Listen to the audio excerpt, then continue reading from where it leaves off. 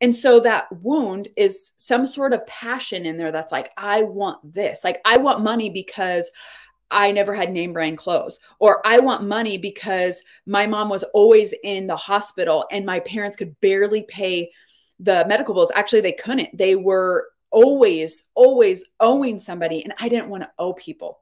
So like when I came into the marriage, I was like, we're not going to have debt. We're not going to have this. We're not that. Well, guess what? We're farmers.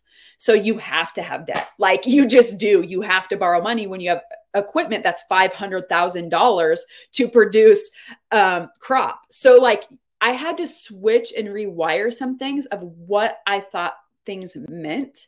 And then the drive of that, it was okay. It was okay that I wanted to start that direct selling company for money, because if that wasn't the driver, I would have never like messaged all my people like, hey, buy these supplements, or I would have never cold called. I would have never drove to El Paso, which is 16 hours from where I live, to help a distributor get started.